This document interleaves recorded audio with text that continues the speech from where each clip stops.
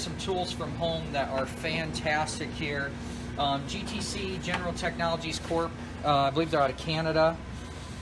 I had been using this guy. So this is the 100 for about a year, maybe 2 years now. I love this thing. I mean, this thing is fantastic. It's a smart tack, but it measures secondary ignition voltage.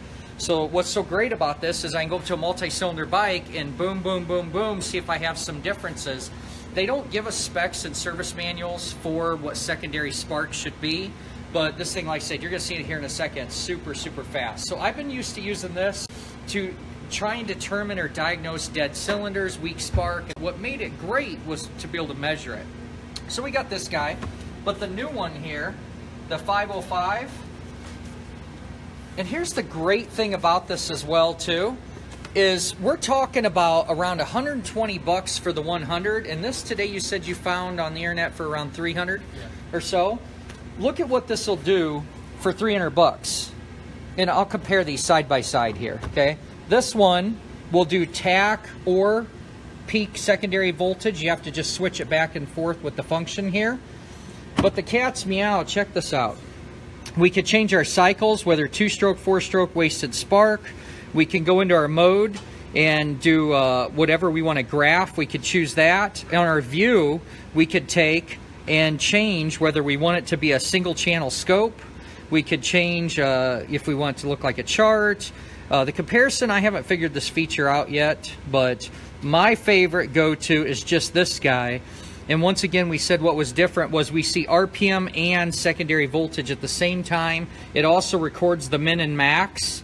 It's got a cool hold feature too, to where, let's say that we're going to run out and put this on a truck here. Let's say I'm down inside somewhere and I can't, work very well to where I can see. I could tap that hold button, pull it out, and look at it to what it was exactly like. Let's say you wanted to do a spark test at 3,000 RPM. So you wanted to hold that throttle and do it. The min and max wouldn't help you. You'd need the hold for that 3,000. Make sense?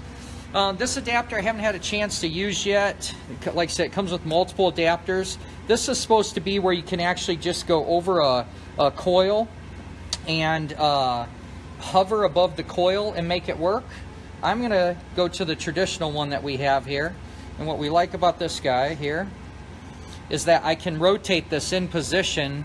This is really super flexible so that we can get a signal. Let's use it on a bike. So you want to make sure that you don't go around the cap itself, okay? You want to go around the wire, not insulate it here. Go ahead and look at the tool. How cool is that? That we're getting secondary voltage right now. It's peak, but we're also getting RPM. Look at the gauge here to see how accurate that is. Pretty dang consistent. If I were to switch this to 2-cycle, you'll see that it'll be wrong. You can see it cut in half there. Go back. Here's where the speed is. Now I can go in here. Boom. There's wire number 2. It's literally just that fast. That thing's pretty stinking cool. Now, the understanding that I got is this was the older technology, and that when they made the new tool and came up with the most accurate data, I think it was the president of the company that I was working with on this, he just simply said, he says, this is the ultimate tool, this is the ultimate data. But they don't dismiss this, because in the reality of it, we don't have a spec we're comparing in a manual. What we're using these fantastic tools for is to determine a problem, to be able to see electricity, to be able to see spark, and to go, wait a second. This is a tool that you would literally take right to the machine and verify not only that you have spark, but how much spark you have. That would show you weak coils, bad plug wires, bad plug caps, just something wrong with the ignition system. I got the hood open on my truck. Let's run out there and do these both on an auto. Keegan, you want to take a shot? Grab a plug wire with it? Let's go ahead. We need to clear the old data too. Pull it out. You can read the max. Okay.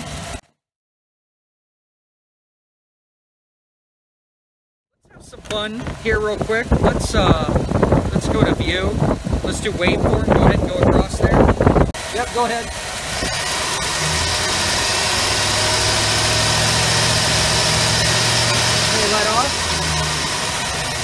let's try this. You can stay where you are. I want to see what the chart looks like.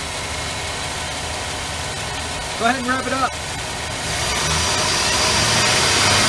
You see that moving in real time, and when it gets loaded, it actually goes down. Let's do this again. Go ahead and stomp it. Stomp it, yep.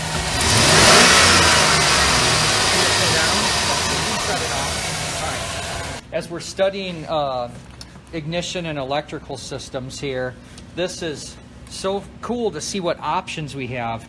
You know, inside most all your service manuals, you're literally just going to take a meter and you're going to be doing a continuity test to try and determine. But this allows us on a running vehicle, or at least a motor that can crank, you know, because the vehicle wouldn't have to run. We could just do cranking to see if we have spark.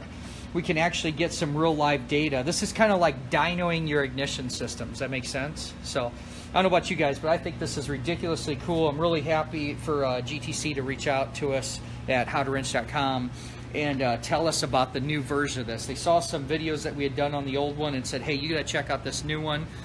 The accuracy of that tachometer in this thing was awesome too. Oh, you guys remember too, this has rechargeable batteries in it? Yeah. Yep. So that was a pretty cool feature. But to be able to see all that data at one time, way, way, way cool. So cool, lots of uses.